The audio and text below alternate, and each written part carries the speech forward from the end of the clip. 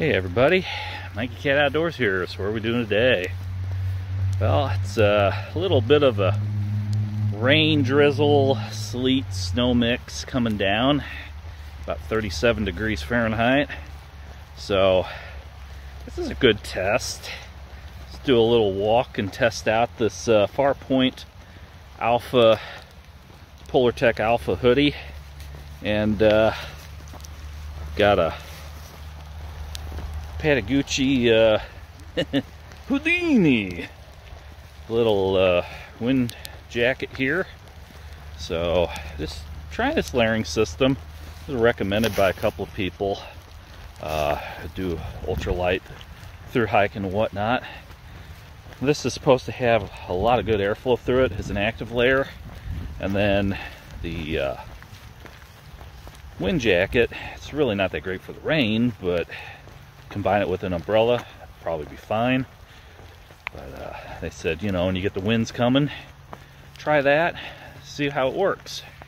So far, not too bad. Whenever you're active, you're gonna sweat, you're gonna heat up. So you don't want to be too warm, because then you sweat and your body's trying to warm up that sweat, and then you get cold because you're burning all your energy trying to warm up that sweat instead of your core. So, well, we'll see how this works. I just figure a short little jaunt. It's a good test run. So yeah, just tightened down my hood as it kept flapping around. It's got a little cinch pole in the back, and that'll keep it from flopping off. But overall, not too bad. Don't like having one exposed hand right now because of trying to operate the camera. Yeah, I'm not sweating yet or anything. I'm not really cold. When I first started, there was this little chill. But once I'm moving, I'm doing good. So, I've been hiking this for a little bit. Not too bad. And once I got the hood all cinched down, it was great. I just have a t-shirt on underneath my hoodie. So my arms got a slight bit of cold to them, but if you combine this with just a regular light polyester or merino wool base layer, long sleeve, that'd be golden. Same way with my legs. If I put on a base layer, my legs will be fine. But this combination on the top, I don't really have any sweat. Normally I sweat like a stuck pig. So that's it. This works fairly well. The hoodie by itself, you can wear that in the summer months or shoulder months when it's warmer out, and you'll get a nice breeze blowing through it. You know, so you can wear this thing year-round, but it's really, really light. The only downfall is it's a really delicate fabric, so you want to keep it away from Velcro, anything it can snag on, because it'll just like tear apart. Probably hand wash it. Really won't hold any moisture, which is good, but the way it's kind of weaved together, it's pretty good at holding heat in all those little air pockets, and that's the beauty of it. And this thing's only a few ounces, so it's not that bad. So the question is probably, why would you choose this over another system? Flexibility. When you've got the wind layer, you can use that when you're biking, when you're camping, hiking, whatever. Keep the wind down. And the insulative layer of the Polartec Alpha, you don't have to worry. You're wearing that in warmer weather, you can wear it by itself. But if you get in a colder weather or real windy situation, you layer these two up, you got a nice system that works well. Puffy jacket might keep you a little warmer, but you're going to be more prone to sweat with a puffy layer. I've done that many times. If I were to wear this with a backpack, I don't know.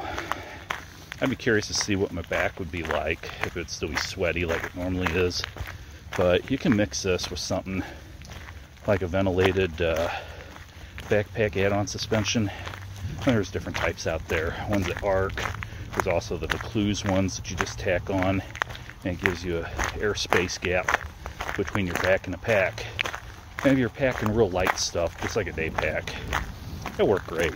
Long 30-40 pound through hike thing, no. I don't know how well that would work. Probably go to like a Z-Packs Arcol or something like that at that point. But yeah, price wise, Houdini, I think I got this on sale maybe 65 bucks or something at the time. They're normally like 100. And FarPointe hoodie, similar to like the Senshi design ones, they're all in that kind of $85 range. So that's kind of what you're looking at. Compare that to 150, 200 bucks for some of the pricier brand puffies. Yeah, so potato.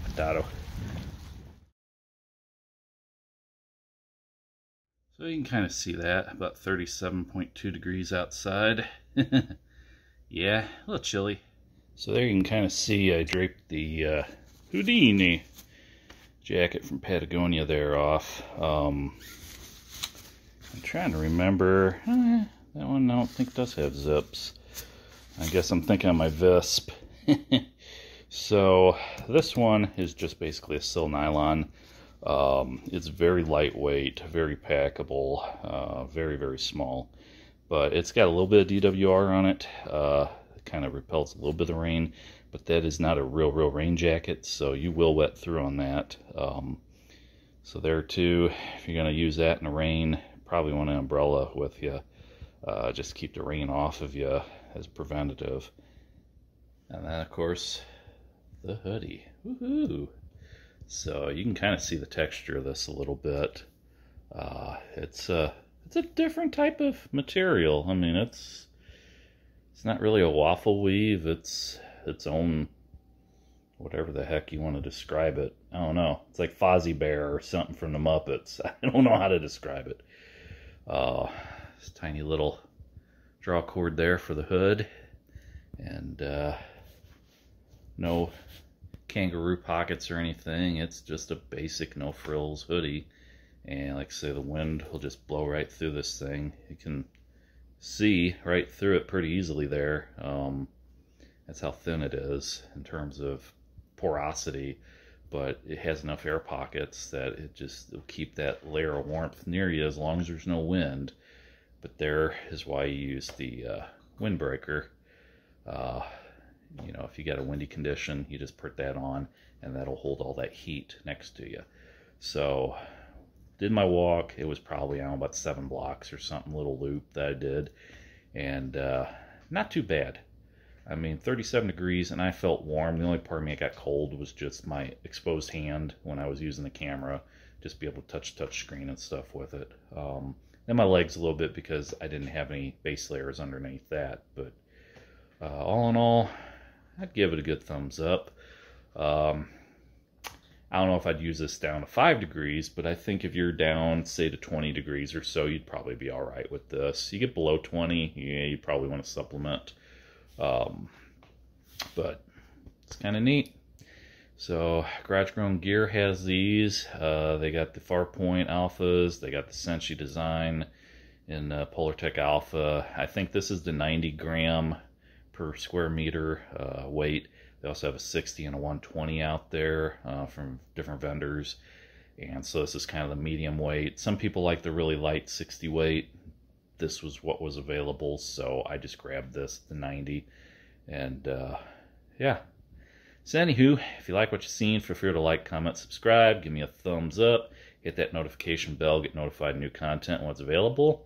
I'll catch you guys again in the outdoors. As always, thanks for watching.